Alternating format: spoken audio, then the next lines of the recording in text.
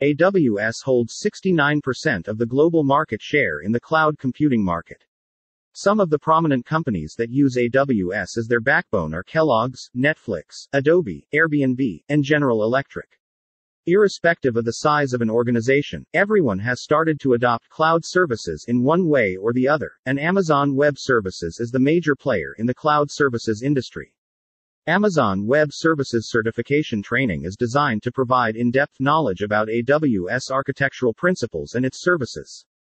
What will I learn? During this AWS Architect training, you'll learn 1. AWS architecture and different models of cloud computing. 2. Compute services, Amazon EC2, autoscaling, and load balancing, AWS Lambda, Elastic Beanstalk. 3. Amazon Storage Services, EBS, S3 AWS, Glacier, CloudFront, Snowball, Storage Gateway. 4.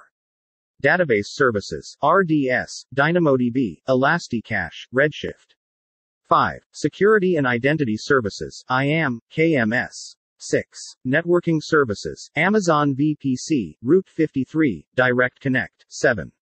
Management Tools, CloudTrail, CloudWatch, CloudFormation, OpsWorks, Trusty Advisor. 8. Application Services, SES, SNS, SQS. On completion of the AWS Architect certification training, the learner will be able to 1. Design and deploy scalable, highly available, and fault-tolerant systems on AWS. 2. Understand the lift and shift of an existing on-premises application to AWS.